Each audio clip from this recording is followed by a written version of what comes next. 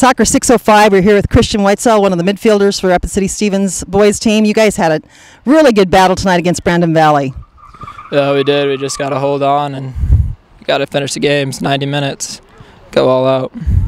Well, and you guys went into the halftime with a tied score. Came out, I think Lane scored about 8 minutes into the second half, right? Yep, he sure did. It was a great shot. Well, and you had a couple of really good shots there with about 5 minutes left that came off woodwork, as I recall. Man, it happened the exact same thing as last year. I mean, 40 yards out, just turn around, hit it hard as I can, wish for the best. Last year, hit the exact same spot right off the crossbar, and this year do it again. It would have been nice if it would have sunk in, though. Yeah, and you know, I think they not only shaved 5 minutes off the clock, but I think they lowered the crossbar a little bit tonight. Yeah, I think so, too. Well, you guys have Sioux Falls Roosevelt tomorrow. Best of luck to you. Anything you're going to change in your game? We just got to stay positive and go all out for 90 minutes. Don't stop. You got to just keep going. Don't stop. All right. Thanks a lot, Christian. Take care.